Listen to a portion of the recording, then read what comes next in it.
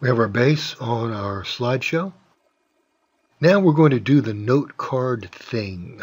We go to Build, select Build, and we select a cone there, and we res it in, drag it up out of the ground. A little bit of a shortcut for you. If you hold down Shift and Control at the same time, you can click on the red, blue, and green arrows to change the position automatically without having to change the numbers over in the edit pane window. That's just a little shortcut for you. So I use my blue, white, green. Now I've got it the size that I want it. Now I'm going to taper the top.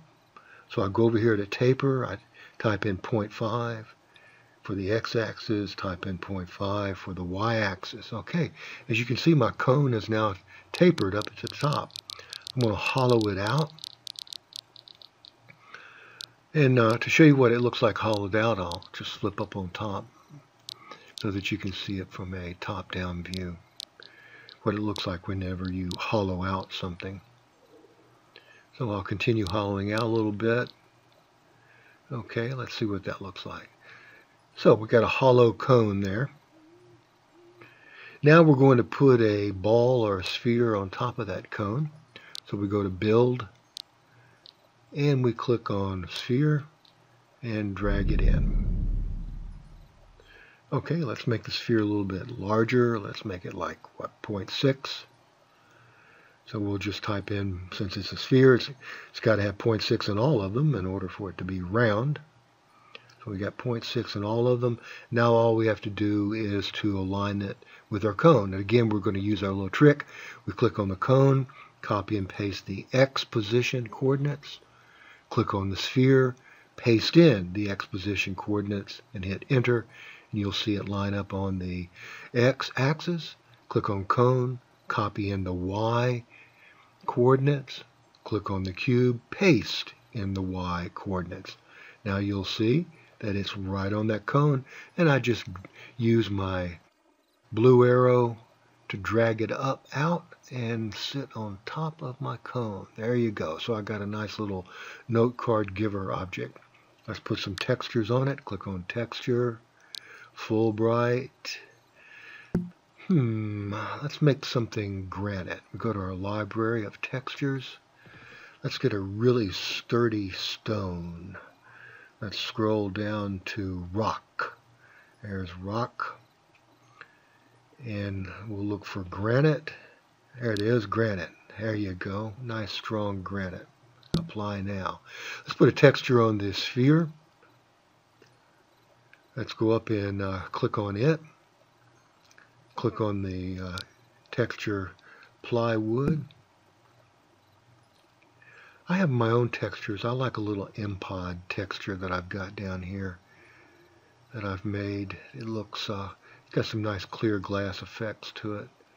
Move it over so you can see it when we apply it. There you go. All right. So now we've got a texture on the cone and a texture on the ball. And now we're going to add a note card to it. Open up our inventory. And then click on the plus sign and select New Note Card. Now type in or copy and paste in whatever text that you want in your note card. This is where you would put instructions for your visitors. You can also put landmarks in there, whatever you want to put in there. Whenever you finish putting in your text, you click on Save. Then you go over to your inventory, right-click, and pull down to Rename. And let's rename it to Instructions for Shakespeare Show. Okay. Hit Return, and now we close that note card. And we have created a note card. Now let's put that note card in our object. So we right-click on our object, select Edit. We move our edit pane over. Click on the Content tab in the edit pane. And then we simply drag that note card that we just created to the Contents pane of our object. And there it is. Now remember the scripts that I gave you. So go to your scripts and they are called Week 2 scripts. There are two of them. The floating text script, you see it pop up there above our object, touch for note card, and then the note card giver script, close out our inventory. Now you can change the wording on the floating text script by opening it up and then very carefully typing in whatever words you want to type in between the two red quotation marks. So type in whatever directions you want to show above the object. Let's watch the show. Click on Save.